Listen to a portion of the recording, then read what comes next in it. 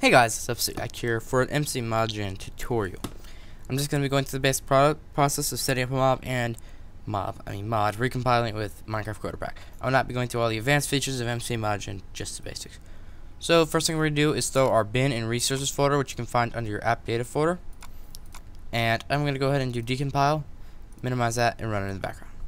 Now I'm going to switch over to my browser here, and I've already opened up the add a new project screen. So we're going to add a new project. We're going to call it sausage biscuit, because I had a really good sausage biscuit this morning. And it's going to give me that error that I still haven't figured out what's wrong with it. And let's just add one block and one item for this. So let's call our block biscuit. And for the tooltip, biscuit. That was a hard one. Actually, I don't like capitalizing in Java, you know. I'm spelling biscuit wrong, aren't I?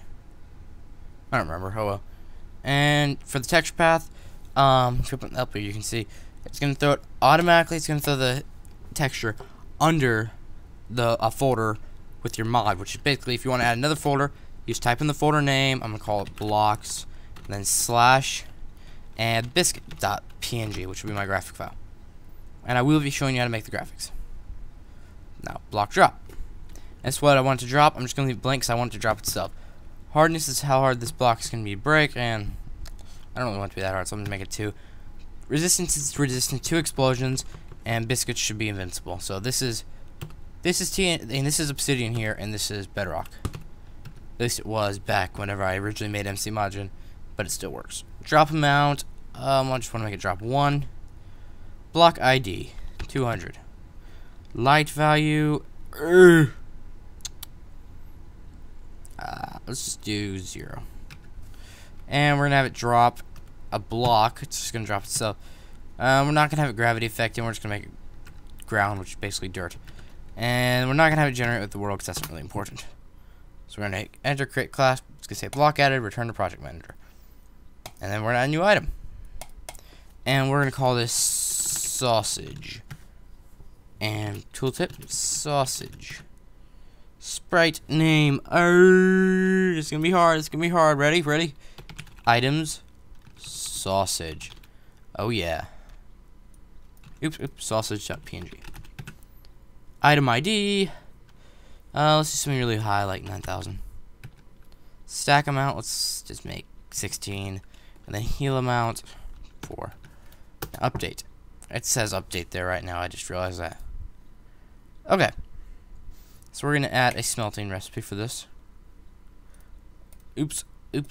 Oh, I failed. We're not going to add that because I need to reuse smelting recipes at some point. They work. They just don't do exactly how I like it. Okay. So, this is how recipes work. Imagine this is your 3x3 crafting grid. We're just going to do it right here in the middle. We're going to do Q, W, Q. Okay, and every time I put in Q up there, I'm going to make Q item. I hope it's just bread. I don't remember. W, and then I'm going to do mod sausage biscuit, which is for custom blocks and items that I've added. And then I'm just going to do sausage. So every time it sees W, it's going to put in this. Every time it sees Q, it's going to put in bread in the code. So we're going to add recipe, it's added, return to project manager, and that's it. Well, it's not it for this tutorial, but it's it for it. So then we hit download zip, and just have it download to the default folder. And look, all my Apache stuff. Okay, we're just going to cut this over to our desktop, and extract. We delete the zip archive. Then this is done decompiling. Close that. We go into files, and there's all our files for the mod. So let's flip back over to MCP, src, Minecraft, net, Minecraft, src. And we're just going to copy, close this, go over here, paste. We're going to go back to the main folder with the root of this, and hit recompile.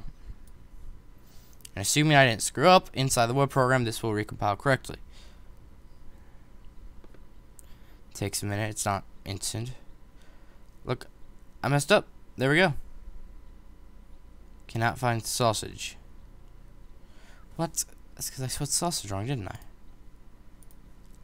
Let's see what we did wrong. Yep, I did. I messed up. I explained this over and over again inside my program, and yet I still make this mistake. So we're gonna go in and edit this manually. Like I say this like all over my program. They have to remember to do this, but I always forget still. So any custom item, it adds an M underscore prefix before it. You have to do that when you're doing recipes. Remember that. I say that mistake all the time on the forum. Now, recompile. I don't think I did that right, actually. Well, maybe. I don't remember. I didn't pay much attention right then. Recompiling. Done. Okay. So we're going to hit re-obfuscate. And while that's going, I'm going to go ahead and start up Photoshop, get it going. Going here. I do have a legitimate copy of Photoshop. Alright. And, oh, it's going to be laggy here for a second. Oh, I can't click right there because the fraps are... Okay. That's all I've done. Okay, I just get the hotkey for bringing up your menu.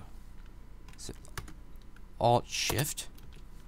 There it goes. Good boy. So we're going to do a new 16 by 16 and on standard resolution. Lots of programs don't have that option. This is going to be our sausage, and let's just make it look nice and sausagey. Sausage is usually like a really, really dark brown. So, and that's not really a great color, but okay. So we're just gonna go pretty basic here because I don't want. This is not the important part of the tutorial. Oops, my feathers on. This is not an important part of the tutorial, really. But I want to do this. Okay, I'm just gonna add a. I'm not gonna do that. Okay, filter, noise, add noise 1, and then new layer. I'm just gonna put behind and put that there. Do a darker brown. I want to have kind of a border to it, and then add noise, and that is going to be our sausage. I know it is not the best sausage in the world, but it is sausage. So look at all my graphics jobs for this month. Okay, desktop. And let's just go in here. Sausage.png. And then I'm actually just gonna merge these. New layer. Just didn't want to create two. And it's gonna be the block, so it doesn't need to cover all of it. So, this is not a really great bun color, but it'll do.